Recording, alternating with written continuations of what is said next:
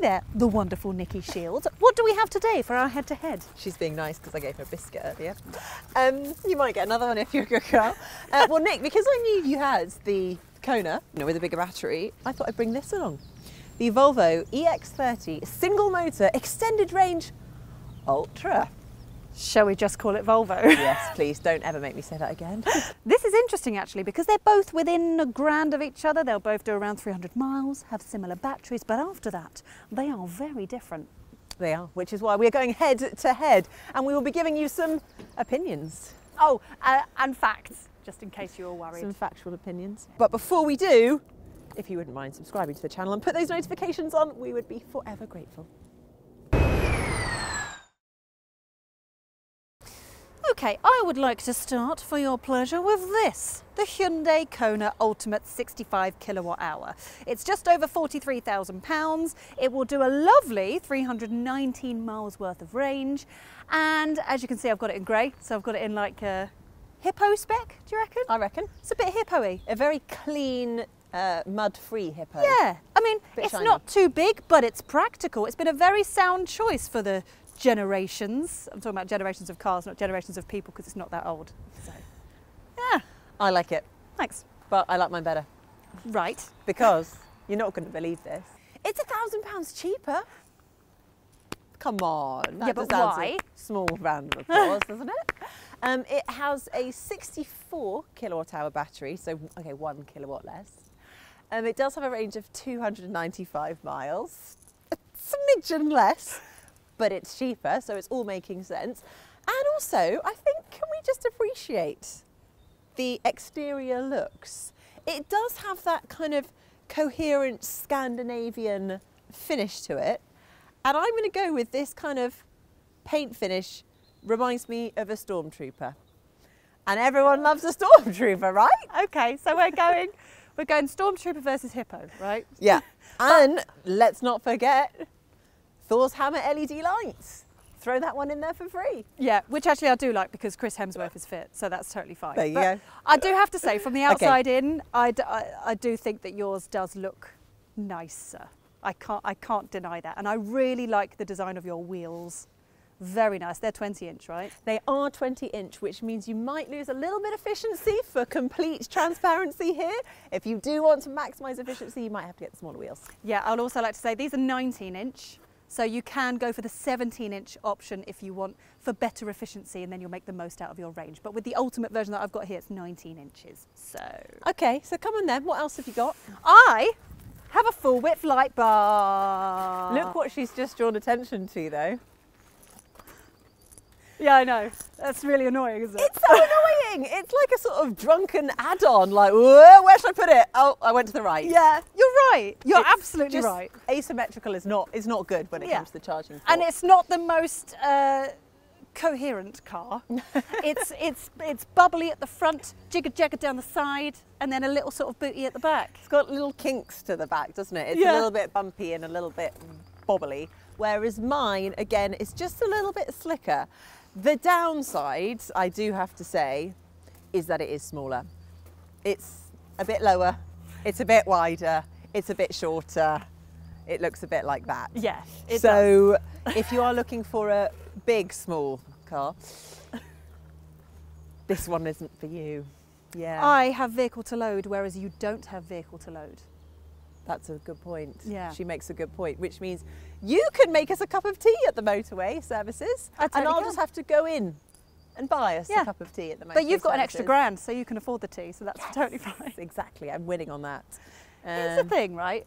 Do you think brand snobbery is still a thing, like badge snobbery? People thinking that Volvo's more premium than a Hyundai? Do you know what? I think now that there are so many new entrants into the market at the moment, I think there is an unconscious bias that we are moving away from brand snobbery at the moment. Yeah. Unconsciously, we care less about the logo on the front of the car. Yeah, I agree. But look, I mean, it's got the Volvo badge on it, but it is made in China. Yes. So my Scandinavian Stormtrooper is actually made in China, as probably most Stormtroopers are. Yeah. Yeah, it is. But interestingly, another point, this is built on its own EV platform. That is not. No, you're right. I'll tell you what, should we have a little look inside this? Come with me, join me here. I want you to jump after 3. Ready? Right, okay. 1, 2, 3. Oh, that was clever. Yeah. Now I reckon, unlike the inside of an actual hippo, this is still very grey on the inside. I mean, it is very grey. I don't know if you know this, but hippo milk is pink. Fun fact for you.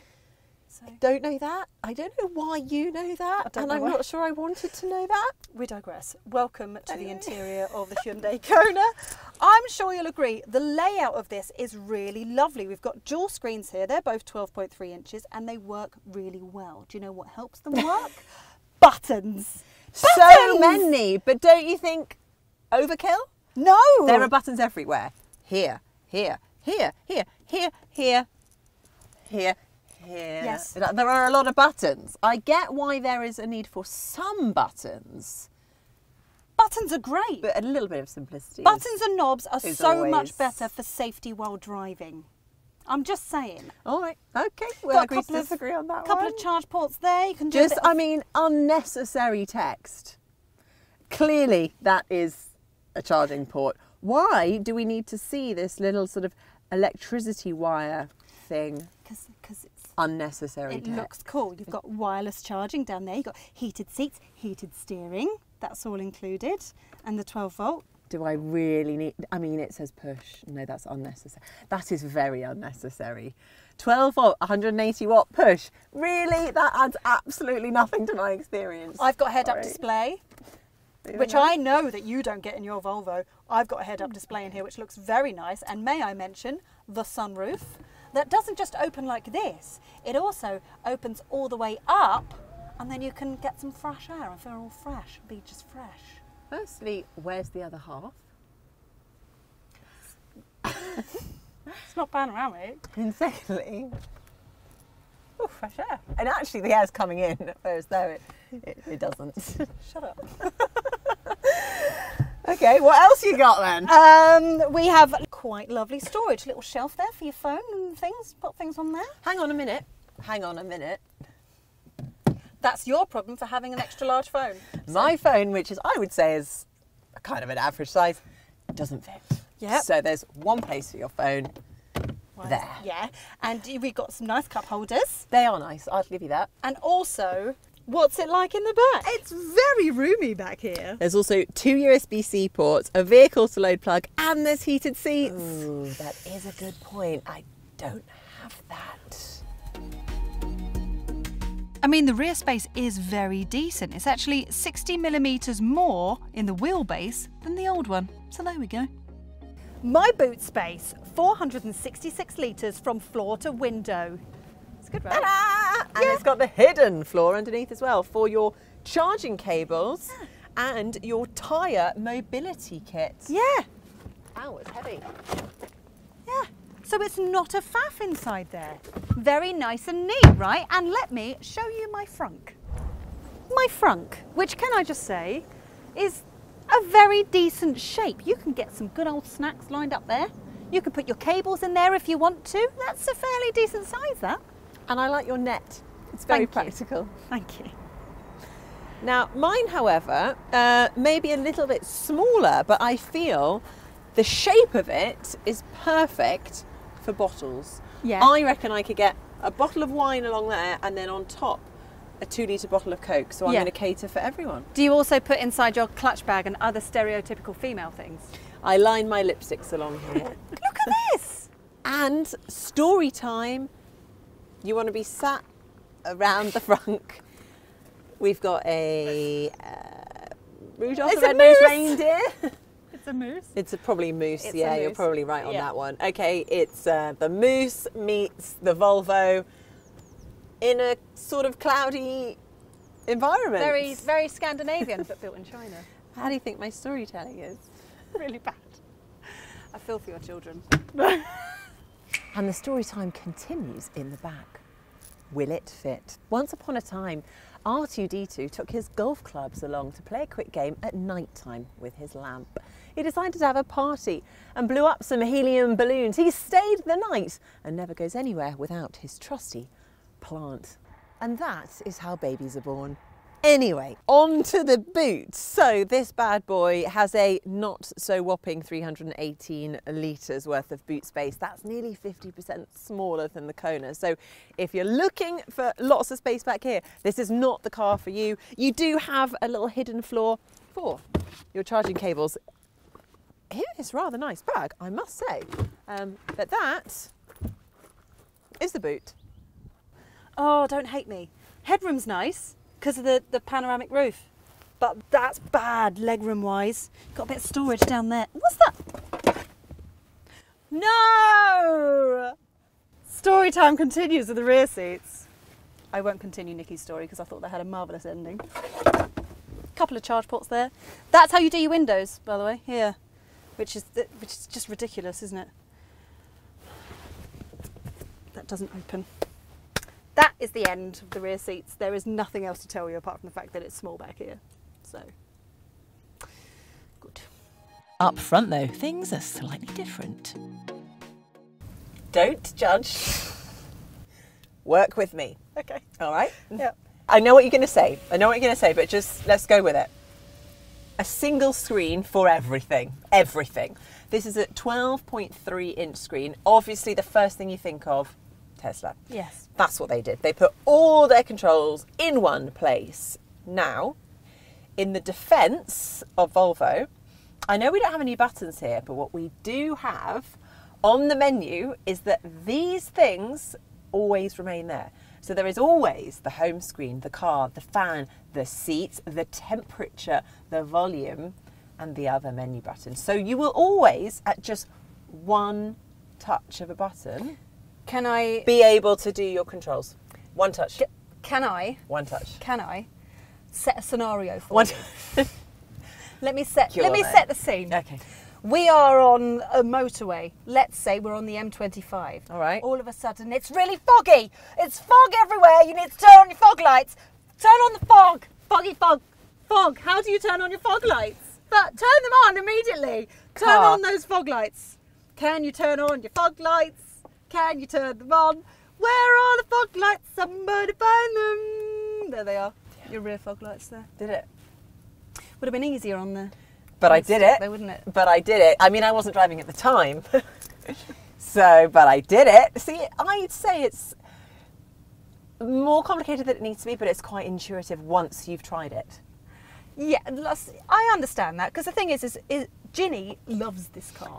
Loves this car, and she understands where all the buttons are. And I think once you've lived with it for a while, you can understand where everything is, and all the shortcuts work really nicely. I get that. I just want a knob or a button. That's all I'm asking for. I'm never going to be able to hear you say that word and keep a straight face. How's that head-up display working for you? Don't have that.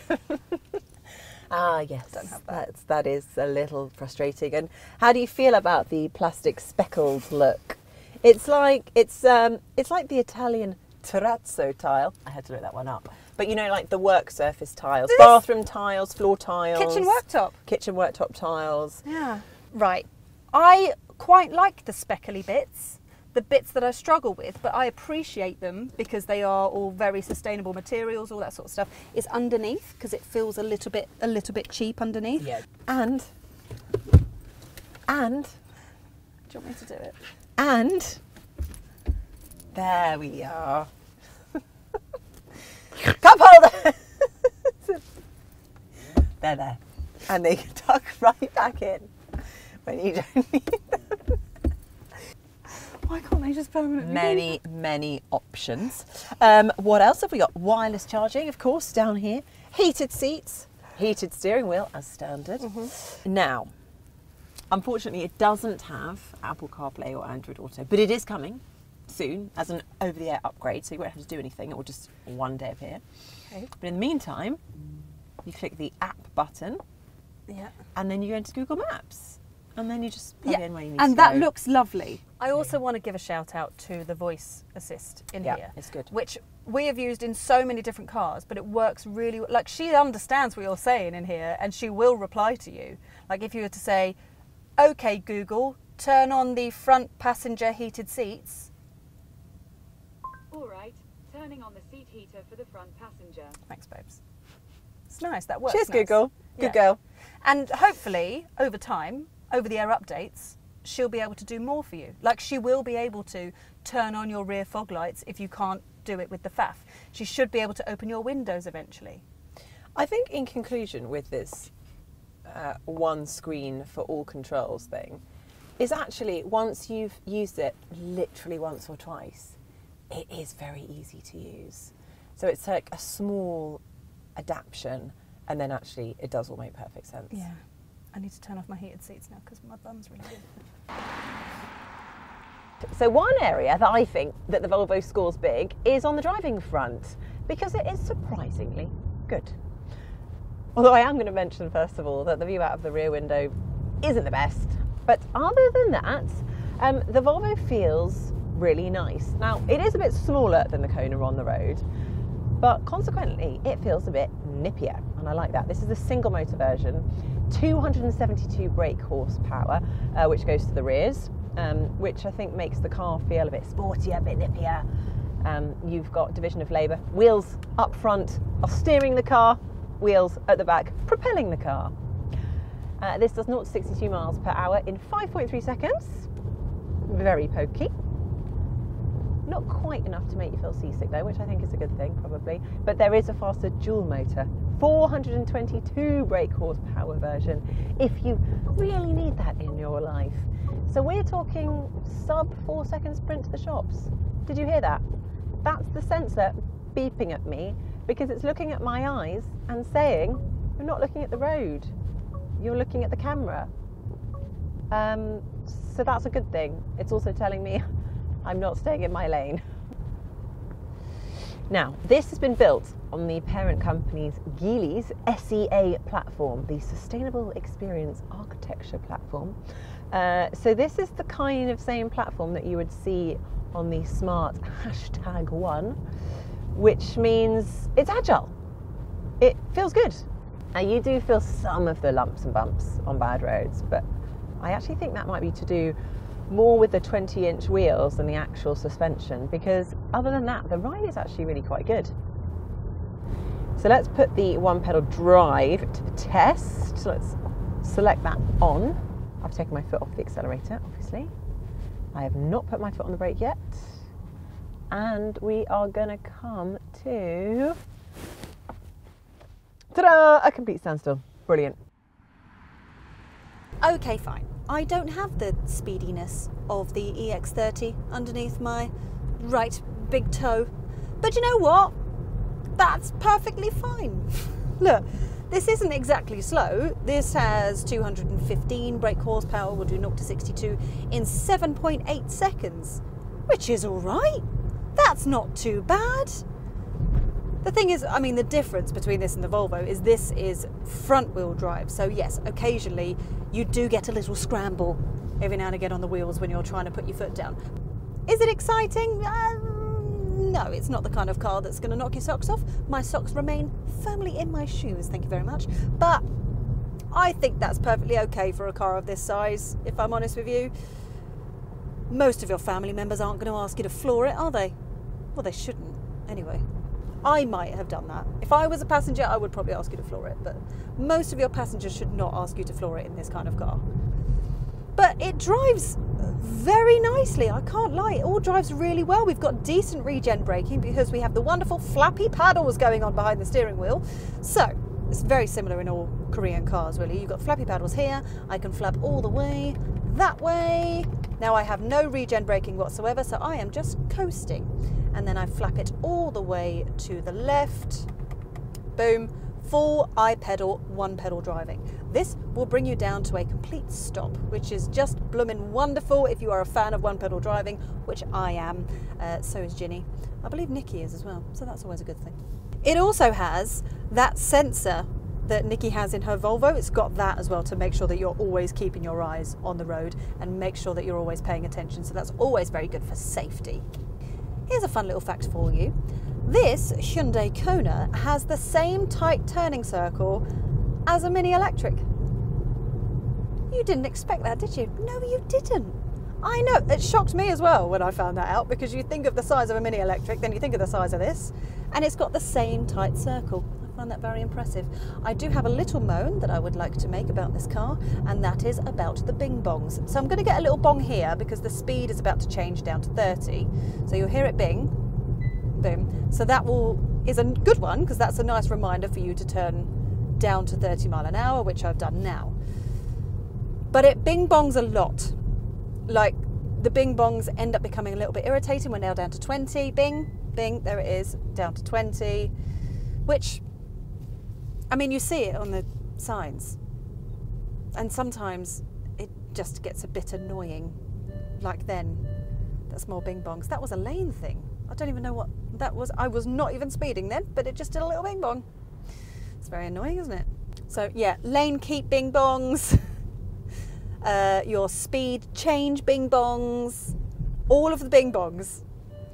It'll also bing bong when it comes to the sensor, making sure that your eyes are having a little look. And sometimes I find these sensors go off, like say you're around a roundabout or you're just about to turn, because let's say the steering wheel is upside down because you're about to make a turn, it will then start bing bonging at you because it thinks you're not looking, but it's purely because it can't see your eyes.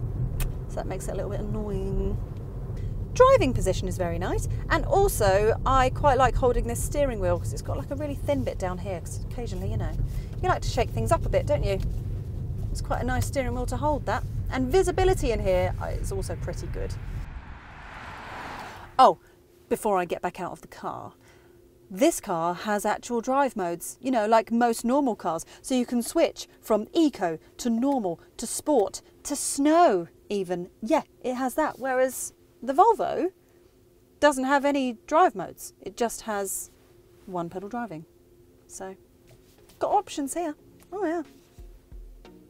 As far as charging goes, the Kona is, again, fine. There's decent 11 kilowatt AC charging as standard with 100 kilowatt DC. So that means it gets from 10 to 80% charge in 41 minutes at an average of 70 kilowatts. That adds around 168 miles, which is a bit slower than we'd like. And look, it doesn't support plug and charge and auto charge, which is also really useful if you can find compatible chargers.